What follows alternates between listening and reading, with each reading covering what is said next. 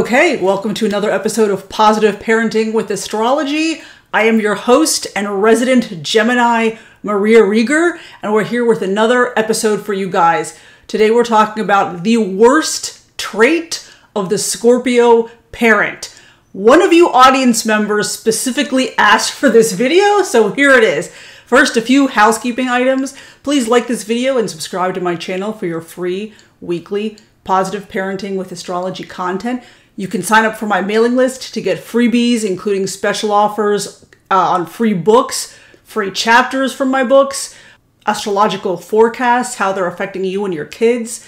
And my calendar is still open for astrology readings. You can find the link to book in the video description. If you are in the Washington, D.C. area, where I live, I will be doing a few book events related to Scorpio children and my book on Scorpio children around October Halloween season, which is also Scorpio season.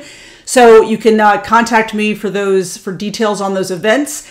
And when those event links go live, I will include them in the video description. Okay, so let's get down to it. Okay, as per usual structure, we're going to go over a high-level view of Scorpio energy. We are going to talk about what I consider to be the worst trait of the Scorpio parent and why I consider it to be the worst trait of the Scorpio parent. And if you are a Scorpio parent yourself, we're going to talk about how you could effectively use this trait in a way that does not damage your attachment with your child. So, Scorpio, it's a feminine energy water sign. It's a fixed sign. It is fixed water. That means that Scorpio people tend to dwell in their emotions. They have very intense emotional experiences. You know this if you've seen any of my videos on Scorpio kids and the Scorpio nature in general.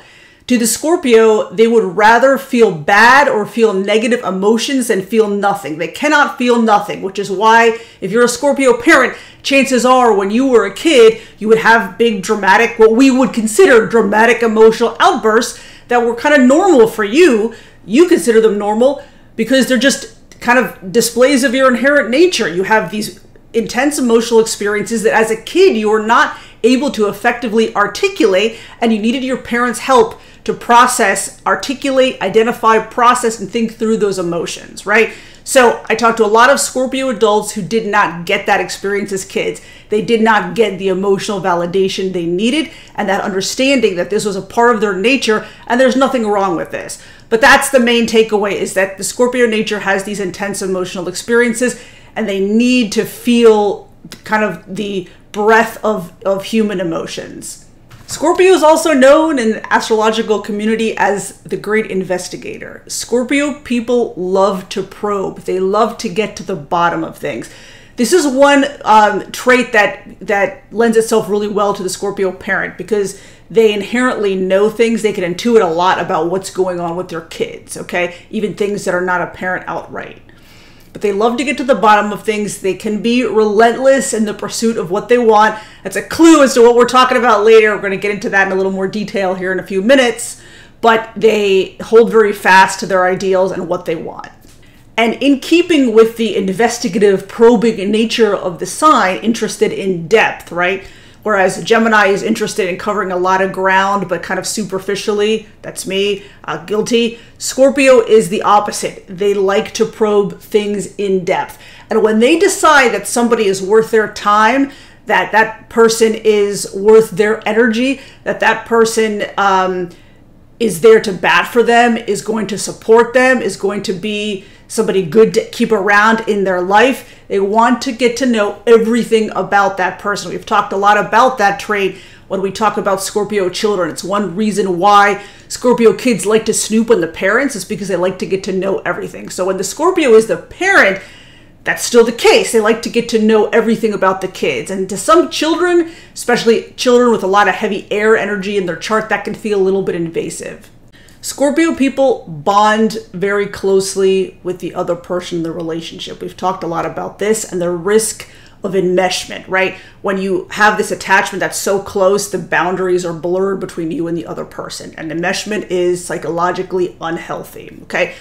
Always have to remember you are a separate entity from the other person. They're different than you, okay? Even if you gave birth to them, they're still a different sovereign entity.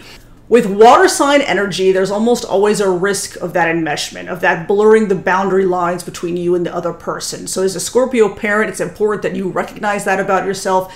So you take steps when you start to realize that you may be overstepping the boundaries of your child, especially as the children get older and crave increasing independence, which they should have in an age-appropriate way. The other main thing about Scorpio people that I bring up is that Scorpio craves vulnerability in a relationship. They crave to really be seen and heard, right, in this close relationship, but they're also afraid of the vulnerability because it almost always brings emotional pain. So I point this out to parents of Scorpio kids because the Scorpio children will often say things that are very hurtful or do things that are hurtful to the parents. That's what we call the sting of the scorpion. But it's because they're afraid of being hurt. They're afraid of being hurt, so they lash out first. It's almost like sabotaging the relationship in a way, so they're not hurt themselves. So if you're a Scorpio parent who has a lot of healing to do, working on your own triggers, this is something you're going to have to spend a lot of time working on.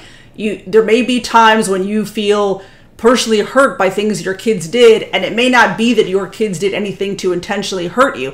It may just be that they're growing up and becoming increasingly independent and they don't need you as much. And it's tough not to take that personally because of the close bond we have with our kids. But that is developmentally normal, and it's not about you, the parent. That's developmentally normal behavior, and we want to raise eventually independent kids. You're always going to have to pay attention to your boundaries with your kids and make sure you are modeling healthy boundaries for your kids as a Scorpio parent. And we go into Scorpio nature and healthy boundaries in detail in a lot of videos, so I'll only mention it here. Okay, now we're going to talk about the worst trait of the Scorpio parent. Before we get to that, I want to say that a lot of people would tell me that in their opinion, the worst trait of the Scorpio is vindictiveness. Scorpios, I don't want to say have a penchant for revenge. It's known as a sign that likes to take revenge. Revenge can be satisfying. I mean, I'm not going to deny that, but you want to make sure you're thinking about past events in a healthy way. Regarding the trait of vindictiveness, I have a lot to say about this, so I'll try to keep this brief. I don't think it's a bad thing we're talking about the Scorpio parent in this scenario. I don't think it's a bad thing for the Scorpio parent to remember the wrongs done to the child, okay? Because you'll learn from past experience, I don't want my child to be in this situation again. I'm going to take steps to guide my kids, teach them, educate them on how to avoid this situation again, or how to maintain healthy friendships, or to come talk to me if this happens again. I don't think that's a bad thing, okay? You don't want to ignore when bad things happen to your kids. And by bad things here, I'm talking about things that maybe are questionable, not emotionally healthy. I've mentioned a lot on this channel that in the traditional school environment, teachers are focused on controlling behavior in order to get through the teaching material. They're not really there to help your kids be emotionally or psychologically healthy. I have a lot of different examples I could cite about that.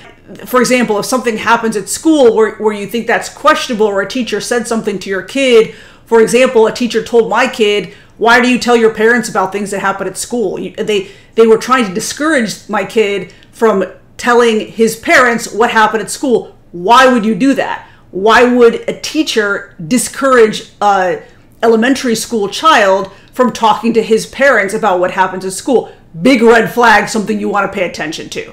I don't think it's a bad thing to remember and not shove under the rug things that happen that you find questionable or things that you don't like as a parent.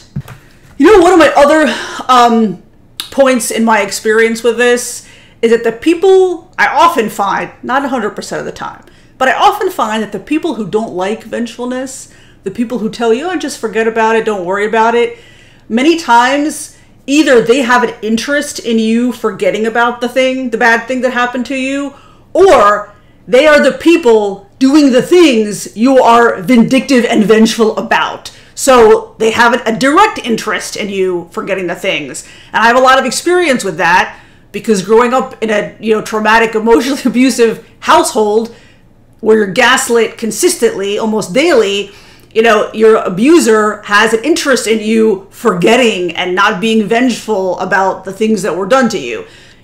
So when somebody is encouraging you to forget about something that was done to you, that was bad or wrong, or that, you know, traumatized you in some way, big red flag.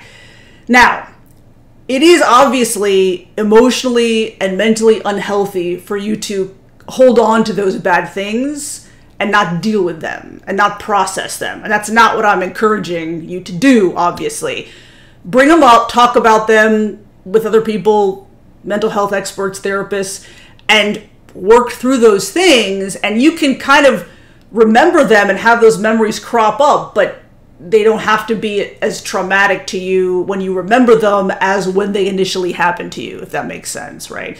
You can get to a point where you remember those traumatic things and they're memories and you know they're there, but they don't traumatize you like they used to, okay? So what I'm suggesting here is you don't necessarily have to forget them and push them under the rug and repress them. It's also very bad, but you can process them and deal with them. And the best revenge is to be happy and live well and make these people that did wrong to you completely irrelevant in your life, okay? So all this to say that I don't think the trait of vindictiveness is that bad for these reasons.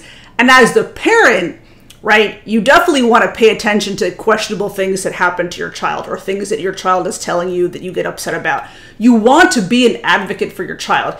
And Scorpio people are very private and reserved, and they are, however, they are capable of fighting. And if it's for their kid where the stakes are high, they are very capable of fighting and advocating aggressively for their children. And I love that. I don't think that's a bad trait at all.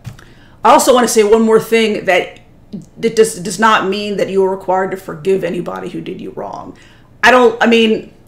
Yes, Buddha encourages us to forgive and wish well to people that did us wrong. Fine.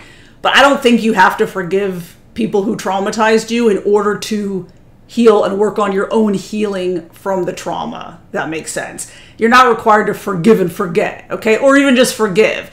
I just also want to make that point. Okay, so the worst trait of the Scorpio parent, in my opinion, is relentlessness, okay?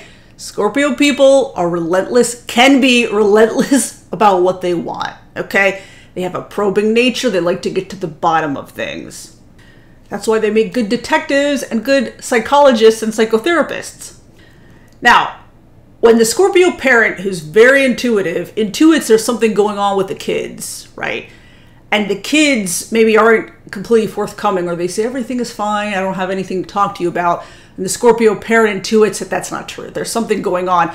There's a tendency for the Scorpio parent to probe consistently and to wear the child down until the Scorpio gets what they want. In what we call an undeveloped Scorpio parent, this tendency exists to want to get their own way. So one thing is, one scenario is a Scorpio parent intuits something is going on with the kids, wants to get to the bottom of it. The second scenario is the Scorpio parent wants something, whatever, and the kid resists it, especially as kids get older, adolescents and teens. They display more counter will, which if you read Gabor Mate is a normal phase of childhood development where they're a little bit resistant to the parent because they're expressing their own will, completely normal. So the other scenario is where the parent wants something and the kid resists it, and the parent just basically relentlessly pressures the child until the child gives in because the child is tired of the pressure. And when I was growing up, that was the case. So my mother has a Mars in Scorpio, relentless placement. So the Mars sign often informs how the chart holder pursues their goals, okay? So I'm heavy air energy, as you guys know, air sun and air rising, and I'm very susceptible to pressure. And as a kid, when you're confronted with that relentless push and pressure, you give in a lot of the times because you want the pressure to stop. So this is what I want to avoid with you, the Scorpio parent. This pressuring your kids until they either give in and then they resent you because they resent the pressure you are exerting on them, or this continuous probing until they talk to you. The way to get your kids to open up to you is to spend lots of pressure-free one-on-one time with them. And when they decide to open up to you and become vulnerable with you, you listen, you validate feelings, you do not blow up or criticize them. You do not use that as a moment to criticize them or correct them. You listen, you empathize. If they need help with a problem, what do you think we should do about this? You can ask if they want help with it. You can encourage them to explore whether or not that was a good decision that they made or a good thing that they did. But those are ways that you can find out what's going on with your children and preserve the healthy attachment instead of this relentlessly poking at them or asking them or putting them on the spot. When kids feel, especially adolescents and teens, when they feel put on the spot like that, they do not like it. They may react aggressively, combatively. They may just cave and give you what you want, but then resent you, or they may flee. Okay. In any case, those responses don't help to preserve the healthy attachment and connection. If you are interrogating your children and pressuring them until you get the information you want or they do what you want, they're going to eventually avoid your company, avoid confiding in you, avoid talking to you, and they're going to become more adept at hiding things from you. Okay? So you want to be very careful with how you are interacting with them in this scenario when you may intuit something is going on, and you're probably right. Scorpios have great intuition. You're probably right that there's something going on. But you have to spend time with them one-on-one and make so that they feel safe and comfortable opening up to you, and they eventually will. They will eventually realize you are a safe person to confide in. And Scorpio parents are very good at providing affection to children, especially when they're younger, and creating this safe space for the kids because they know about the power of vulnerability. They crave vulnerability. So when their children are vulnerable, they respect that and they see that as a good thing. So a few more ideas on what you, the Scorpio parent, can do to make sure you are involved with what is happening with your children and maintain the healthy attachment. We already said spend lots of pressure-free one-on-one time doing fun things. Respect if your child is not ready to talk. If they're not ready to talk, tell them, that's okay. You don't have to tell me right now. You can tell me when you're comfortable. Then just drop it. Go do something else. Praise the child's efforts. Forgive the child when they mess up. We all mess up. Forgiveness is a very powerful thing. Again, when you honestly forgive the child, you're showing the child that, wow, whatever they do, you will love them unconditionally. There is nothing that they could do, right? Even bad things that would make you love them any less or any differently. But all these things together create space for the kids to come forward when they feel comfortable. So that's it on that topic today. Our next video is going to be also a video request from one of you, the top 3 traits of the Scorpio parent. I'm very excited about that. Also very excited that Scorpio season is right around the corner. Okay, so we will be back soon, and thank you for your attention. And as always, please leave your questions and comments below for me. Thank you.